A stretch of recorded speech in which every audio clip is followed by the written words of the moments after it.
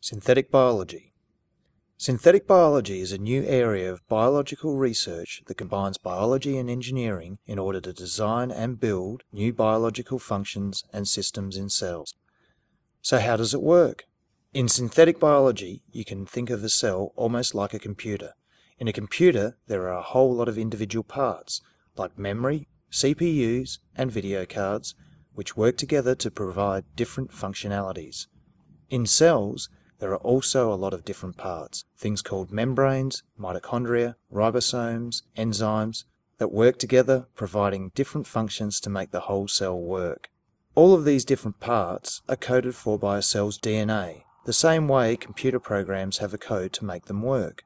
And in the same way we use different bits of code in different computer programs, we can also use different bits of DNA to program a cell.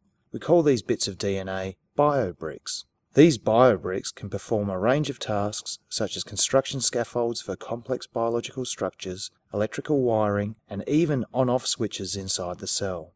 The biobricks can then be connected like computer circuitry, and the synthetic biologist then arranges these individual components to engineer a cellular production line designed to run at maximum efficiency. So what makes synthetic biology different from plain old genetic engineering? Well, in genetic engineering, a few genes might be added or deleted from a cell, but these genes already exist in nature. In synthetic biology, we are making biological parts that don't already exist in nature, either by extensively modifying existing DNA code or by creating entirely new bits of code that produce new components. This is like writing a new program for the cell and getting it to work properly with existing DNA and cell parts. So what might synthetic biology be used for? One example is creating cells that produce special high-tech products that humans can harvest and use. Currently, synthetic biologists are exploring ways to make low-cost drugs that will overcome global shortages for diseases such as malaria.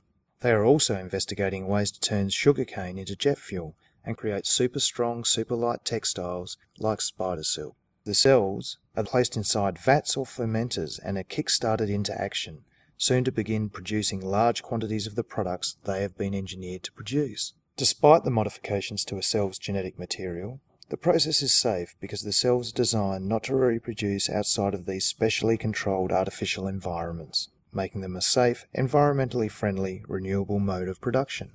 In the future, synthetic biology could be used to alert us to the presence of environmental toxins, produce carbon-neutral fuel sources, and help us diagnose and protect us from disease. Right now, however, there is still a lot to learn because although we know how to read and write the genetic code, we still don't know how to use it to solve a particular problem. But as we learn more about synthetic biology, we will be able to design more complicated cell systems and tackle many of the problems facing our modern world today. In theory, the uses and applications of synthetic biology are only limited by our imagination.